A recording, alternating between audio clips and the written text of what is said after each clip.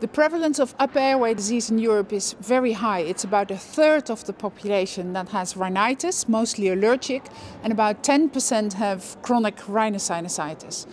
Not all these patients have very serious disease, but we expect that around 5% of them have a very serious disease that seriously impacts their quality of life.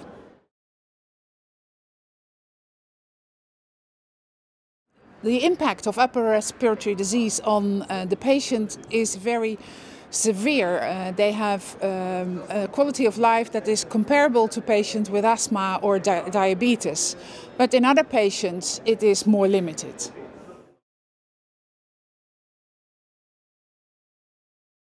Chronic upper airway diseases is probably one of the most neglected diseases, much more, for example, than asthma.